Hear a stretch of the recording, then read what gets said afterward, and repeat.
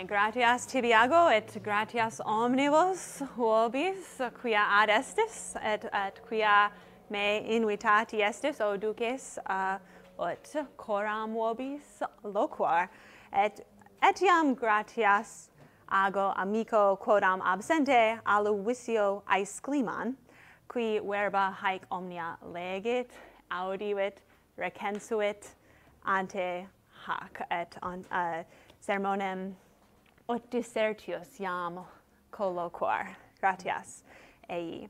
Bene, titulus huius contionis est Ecloga, Vergilii, Quarta et Nativitas Christi. Rogandum est mihi, oportet ne, Eclogam, Vergilii, Quartam canere, ut festum, Christi Nativitatis celebremos.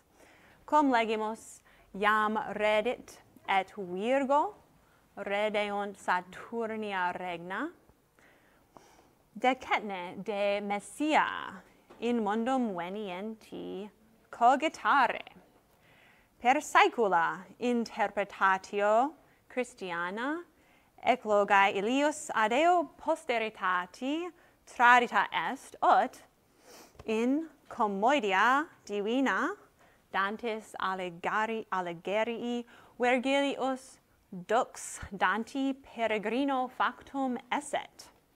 Cur Christiani antiquiores Vergilium pro profeta veridico habuerent, hac in oratione explicabo.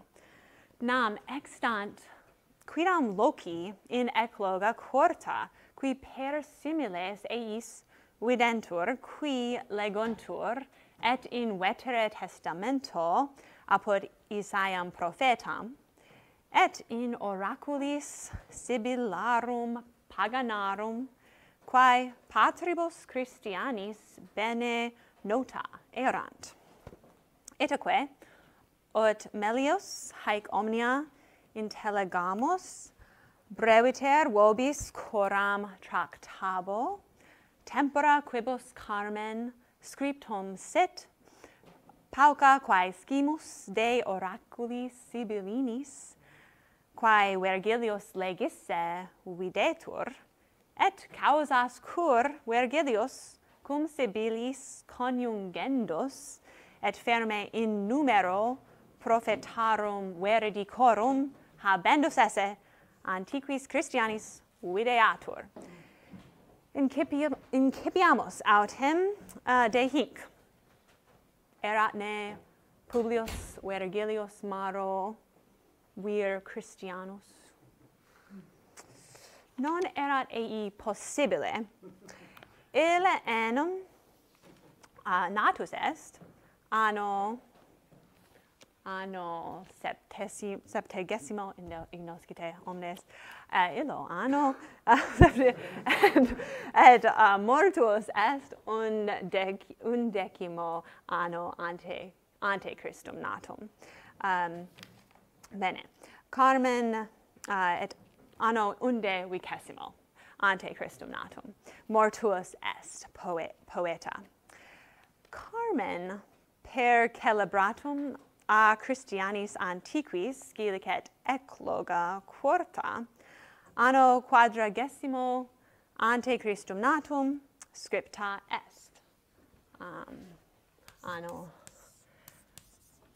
quadragesimo ante Christum natum scripta est. Assinio Polione consule post pactum brindisium inter Antonium et Octavianum ictum, quade causa populo Romano spes magna fuit pacis stabilis et diuturnae. Propter nuptias nuperimas Antonii cum sorore Octaviani infantulus, nova progenies, quae verba scribuntur in linea septima, iam nova progenies caelo demititur alto, horasan, infantulus expectabatur, qui herus Antonii fieret. non autem evenit, verum eventus mox docuit, carmine Vergilii populum Romanum falsa spe doctum esse nam filiola Antonio nata est, neque filiodos. Bene. Rogantum lectoribus carminis manebat, quis fuit puer ille praedicatus, quo nato nova aetas aureae inciperet. Nam Vergilius novum ordinem saeclorum describit, qui ordo orietur die natali quiosdam pueri. Id est in votis Vergilio est initium alterius aetatis aureae ut Saturno regnante fuit, cum pax stabilis ad imperium Romanum adveniat. Paucis annis post Eclogam scriptam filius Polionis, cui consuli carmen dedicatum erat, iactare potuit hanc Eclogum in suum honorem conscriptam esse. Ut scripsit serius commentator Carminum Vergilii. Confusio aliqua igitur secuta est, cum puer Romanus mirabilis reapsa non apparuisset.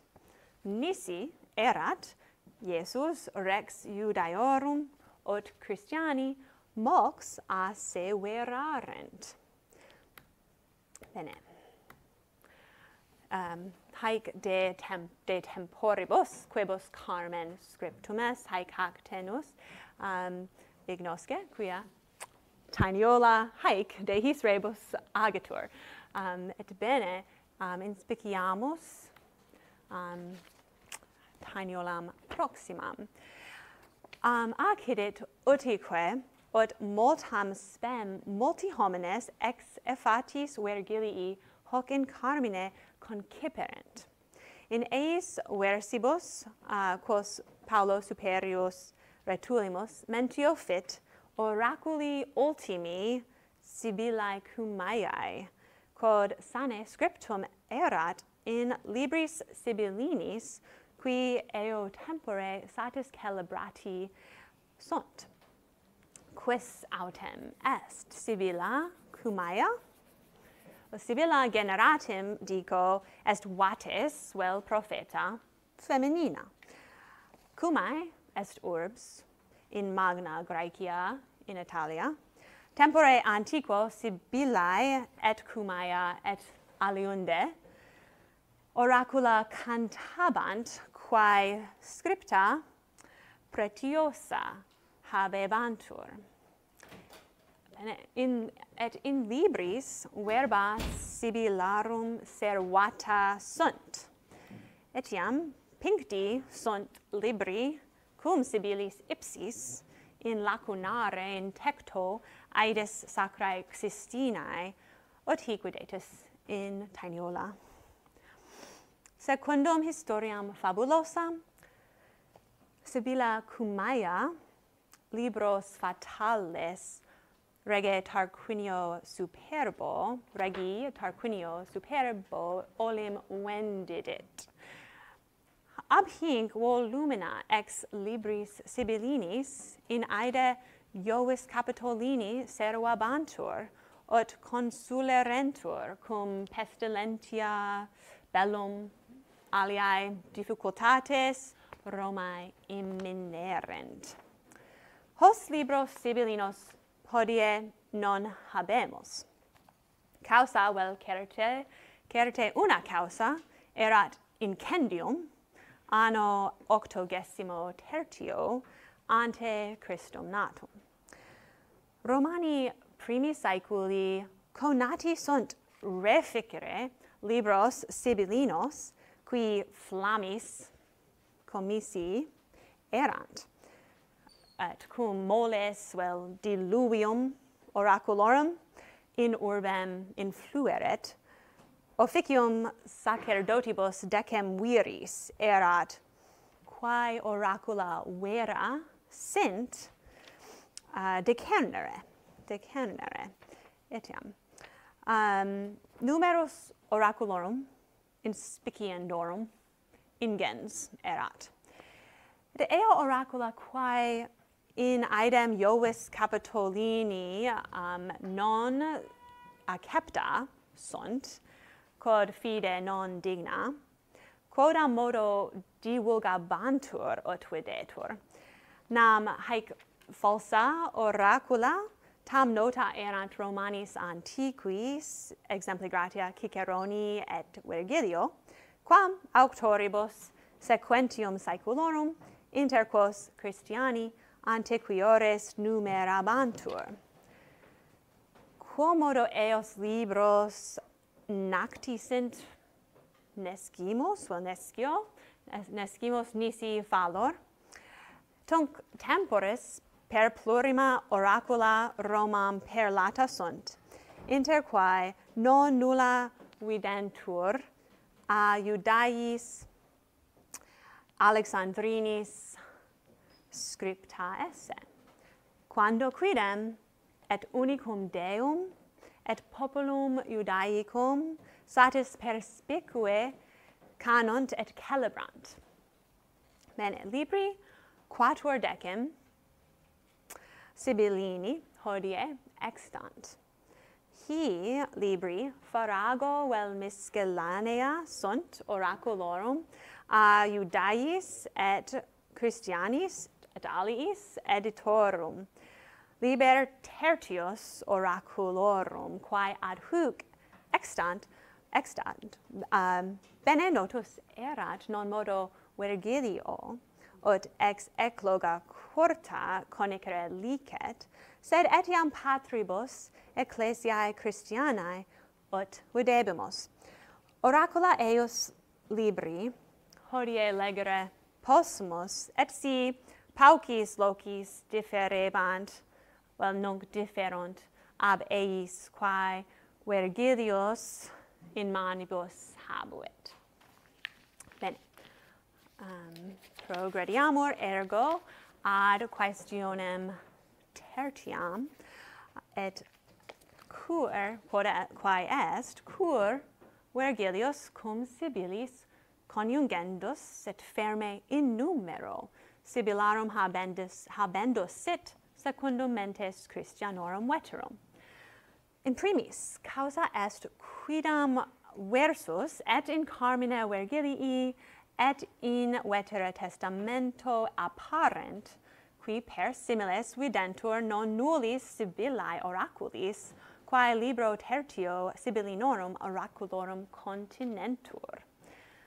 Ut tempore Vergilii credebatur, liber Sibyllinorum tertius a Sibylla Cumaea scriptus est. Reapse autores diversi et Iudai et gentiles oracula in eo libro servata verisimiliter scripserant, quae oracula Iudaius doctus medio secundo saeculo ante Christum natum in unum librum collegit, ut doctores philologiae recentiorum temporum dicunt. Bene, in eo libro tertio, aliquot imagines, quae et in testamento vetere legimus praebentur, inter quas est imago leonis una cum aliis animalibus pascentis. Vergilius in Ecloga Quarta scribit, nec magnos metuent armenta leones. Vergilius imaginem simplicem praebet, in qua alia animalia leones non timent. Oraculum autem Sibyllinum libri tertii Paulo aliter rem describit, quod leo ibi una cum aliis animalibus frumentum comedit. Mentionem facit oraculum de lupibus lucoi, potestis ne videre, quia verba desunt in parte sinistra, sed lucoi in linea secunda oraculi ad est, id est mentionem facit oraculum de lupibus agnis leopardis, pardalies, ursis arctoi, sed etiam de leonibus, leon, et armentis, juvencis, bus, moscois, et serpentibus. Uterque textus aetatem describit, quae similis aureo saeculo videtur, hoc excepto non est praeteritum tempus. In futuro, aetas aurea nova veniet. Hoc inauditum, aliis in carminibus classicis quae de saeculo aureo loquuntur. Id est alia carmina Augustana ad primum saeculum Saturni spectant, si de hac aetate canunt. Itemque in testamento vetere Isaiah tempus pacis mirabilis futurum describit, lupus et agnus pascentur simul, leo et bos comedent paleas, et serpenti polvis panis eius, non nocemunt, neque occident in omni monte sancto meo dicit Dominus. Etiam haec omnia miscentur in libro nomine Divinae Institutiones a Lactantio scripto. Lactantius doctus Christianus fuit, qui natus est circa annum 200 post Christum natum. Inter alia officia sua, magister studiorum Constantino Magno erat. Divinas institutiones scripsit, ut paganis veritatem fidei Christiani demonstraret. Forsitan hac de causa, multa ex oraculis Sibyllinis insunt. Vocabulis ex Sibyllinis oraculis Lactantius utitur, ex vetere testamento quoque, non tamen versione vulgata, quod ego hic scripsi, sed et utitur verbis ex Ecloga Quarta, ut regnum Dei venturum describat. Quod scimus Lactantius primus Christianus Eclogam Quartam, tamquam oraculum Messiae interpretatus est. Exempli gratia, leonem cum aliis animalibus pascentem hoc modo describit. Leones et vituli ad praesepe simul stabunt. Lupus ovem non rapiet, canis non venabitur, accipitres, ad aquilae non nocebunt, infans cum serpentibus ludet. Ut videtur Lactantius carminibus Vergilii uti volebat, ut credibilius argumentum suum gentilibus, seu paganis esset. Oracula Sibyllina eadem de causa suscepit. Et imagines aliae non nullae in Ecloga Quarta verbis et Isaiae et oraculorum Sibyllarum respondent, et scio tempus fugere, breviter ergo duos locos eorundem auctorum vobis ostendam. Primum, imago melis et lactis est communis is operibus, lac et mel e saxo arboribusve stillant quoque in textu. In Ecloga Quarta ipsae lacte domum referent distenta capellae ubera, et durae quercus sudabunt serius in carmine roscida mella. Conferte oracula Sibyllina, verba mel et lac ibi apparent, quae munera campi ipsi hominibus praeferent. Et videtis melitos galoctos et in libro tertio, et in libro octavo, oraculorum Sibyllinorum. Bene, et apud lactantium, quoque legimus, terra vero aperiet fecunditatem suam, et uberimas fruges suas mante generabit, rupes montium mele sudabunt, per rivos vina decurrent, et flumina lacte inundabunt. Bene, haec actinus de mele et lacte, imago alia notabilis videri potest, et in Ecloga et in eodem loco operis lactantii, id est imago sceleris vestigiorum. Sceleris hominis vestigia terra quodam sensu removentur, quoque in textu. Bene, et apud Virgilium imago ad aureum saeculum spectat, cum homines omnes injustitia manebant, praedicit Vergilius, hoc tempus rursus ad venturum esse. Apud lactantium plus ad remissionem peccatorum, quam Christus effecit, spectat imago. Bene. Sed est Constantinus Magnus discipulus lactantii et imperator Romae, qui interpretationem Eclogae maxime Christologicam profert. Orationem habuit die festo Pascatis saeculo quarto post Christum natum, quius titulus est ad sanctorum coitum. Ut paganis monstraret fidem Christianam esse veram, interpretatus est Eclogam quartam, tamquam oraculum venientis Messiae. Constantinus asseverat noam progeniem esse discipulos Iesu, ut hic videtis Augusto item succes.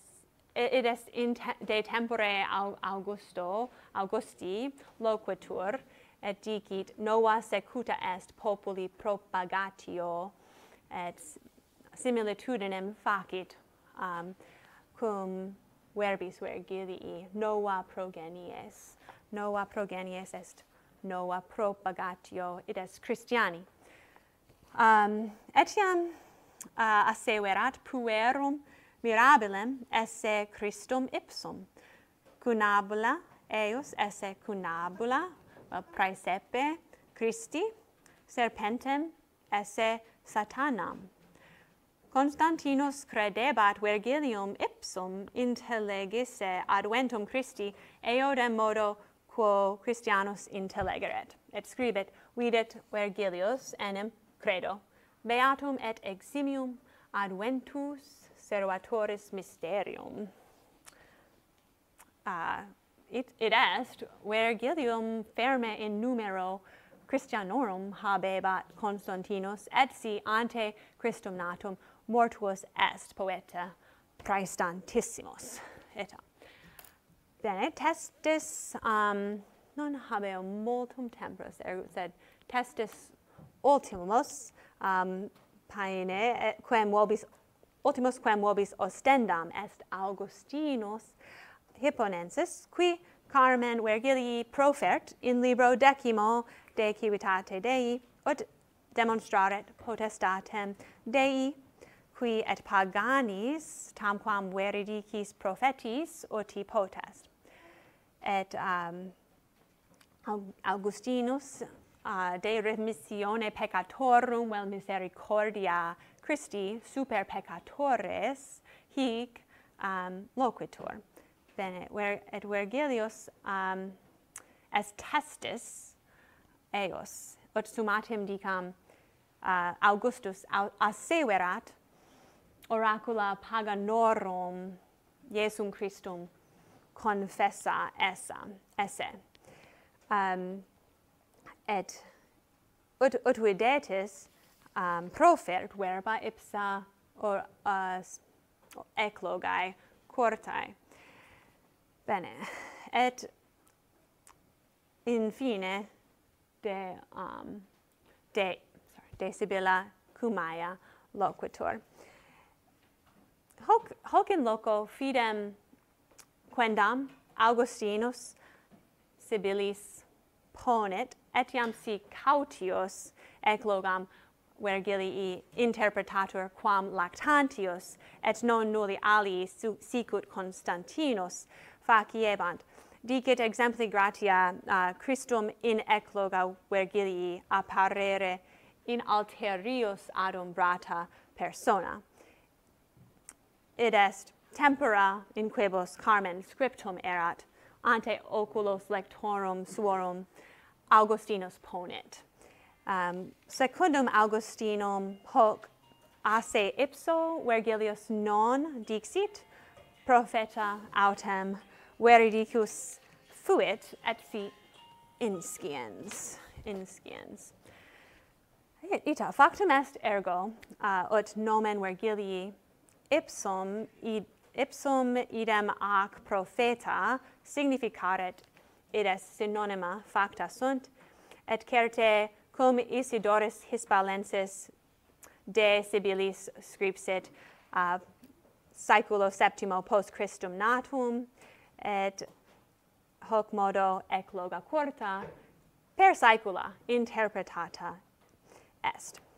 Ut videmus igitur in opera Augustini, non omnes Christiani tam vehementer Vergilium prophetam veridicum affirmaverunt, sed per saecula interpretatio Christiana Eclogae adeo tradita est, ut in commodia divina dantis allegerii, ut dixi Vergilius non modo dux danti peregrino esset, sed etiam causa cur statius poeta ad fidem Christianam se verteret, in Purgatorio libro, et simili modo Sibylliae ipsae in lacunare aedes sacrae Sistinae pictae sunt, et in sequentia missae antiquae quae requiem nominatur, etiam Sibylliae tamquam testis fidei Christiani praecipue diei ipsius judicii dies illa invocantur, Sibylliae invocantur. Well, etiam in primo versum. Ergo, nunc dilucidius videtus ut spero cur Christiani antiquiores Vergilium pro propheta veridico habuerint, et non igitur ego dubito quin Christiani antiquo tempore hoc Carmen Vergilii cantarent inter festivitates Christi Nativitatis causa. Dixi.